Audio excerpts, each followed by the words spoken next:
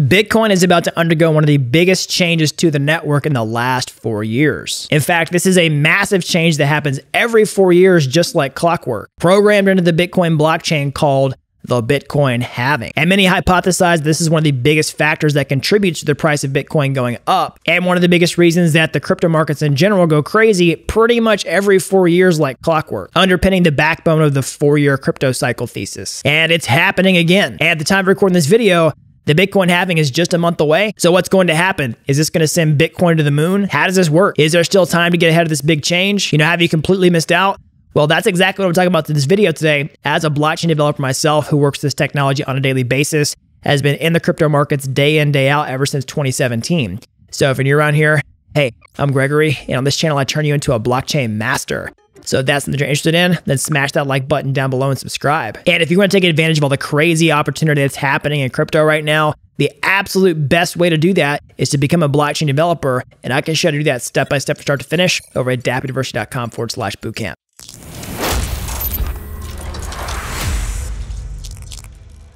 All right, so let's get into this. Obviously, nothing I'm saying in this video is designed to be a financial advice. I'm not telling you to buy or sell any cryptocurrency based on this information. But we have one of the biggest events in all of crypto happening next month, known as the Bitcoin halving, okay?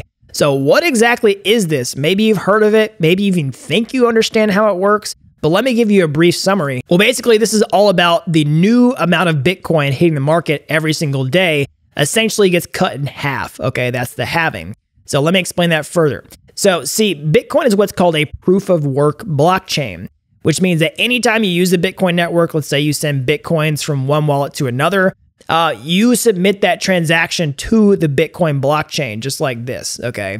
And the Bitcoin blockchain is made up of thousands of different computers that run the network. They run the same software redundantly, and these computers are called nodes that all talk to one another, okay? And the mining nodes in the network are the ones that are responsible for recording your transactions to the blockchain, okay?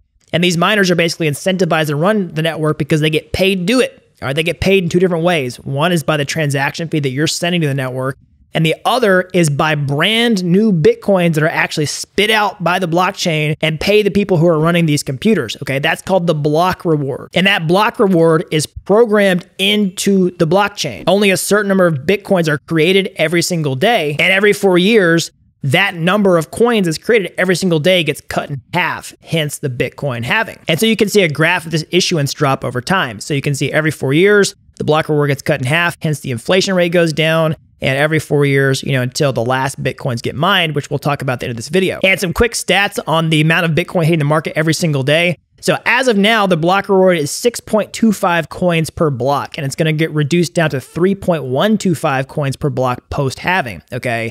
So basically, the amount of blocks that are produced a day is approximately 144. So some quick math is about 900 Bitcoin hitting the blockchain every single day. And that's going to go down in half to about 450 Bitcoin after the halving. So when is this going to happen? Okay, well, the estimated date for this is going to be on April 20th of 2024. So it's about a month away at the time of recording this video. And you have to understand that date is an estimate. Okay, so why is that? Well, basically, the halving is programmed to happen at a certain block number, okay? And you have to understand, there's a rough amount of time that it takes for a block to get created on the network, and there's some variability in that. So what we're doing is taking the average block time and then just multiplying that out by the number of blocks it's going to take to achieve that, and hence we arrive at this date. So there could be a little bit of variability on this exact time. All right, so what's going to happen to the Bitcoin price? Again, none of this is designed to be financial advice, but there's a lot of speculation about this, okay? So a lot of the thesis behind the impact of the halving on Bitcoin's price comes from basic supply and demand economics, okay? Anytime you have something that has, a limited supply and, a certain amount of demand, then whenever you start tweaking those two variables, something's going to happen to the price. So basically, if you increase the demand and the supply stays the same, the price goes up. Likewise, if you keep demand stable and you decrease the supply, like the halving, then the price would go up. And if you put the two together where you decrease the supply and the demand increases, then the price goes up exponentially. And that's the basic thesis on why the Bitcoin halving has an impact on the price of Bitcoin. Now, it should also note that whenever the halving happens, the amount of Bitcoin doesn't actually decrease, it's just that the inflation rate decreases. And so if we look at what's happened to the price of Bitcoin in the past, whenever other halvings have happened, pretty much the price has trended up significantly post-halving. And again, past performance is not an indication of future performance, But we can see here in the first halving, okay, here's what the price of Bitcoin was, and this is what happened after. Okay, here's the second halving. Here's the price of Bitcoin was. It dipped right after the halving happens. I think because people got, the idea that that was going to have an impact, so they sold the news. But then quickly after, the price went parabolic. And the third halving, obviously we don't have the numbers here, but this was in 2020, and that was right before Bitcoin made a 6x price move into 2021. And so also, if you notice on this chart, these halvings are roughly 4 years apart. And the parabolic crypto cycles that followed after were also about 4 years apart, okay? And a lot of people use this as justification for saying that, hey, the halving happens and then Bitcoin goes parabolic after. And whenever Bitcoin goes parabolic, pretty much other cryptocurrencies follow suit. And therefore, the halving is one of the biggest factors in causing these 4-year crypto cycles. And so we're about to see if that's going to play out again. Now, that's sort of the conventional wisdom on the street. Now, what do I personally think about this? First of all, this cycle in crypto is definitely playing out a lot differently than we've seen in other cycles in the past. It's really hard to gauge exactly what's going to happen next. One of the reasons is that we have the first all-time high on Bitcoin before the Bitcoin halving. So that's got to make you think a little bit. One reason for that is potentially because we have the Bitcoin ETFs now, and we saw a lot of people trying to front run that opportunity before the ETFs went live.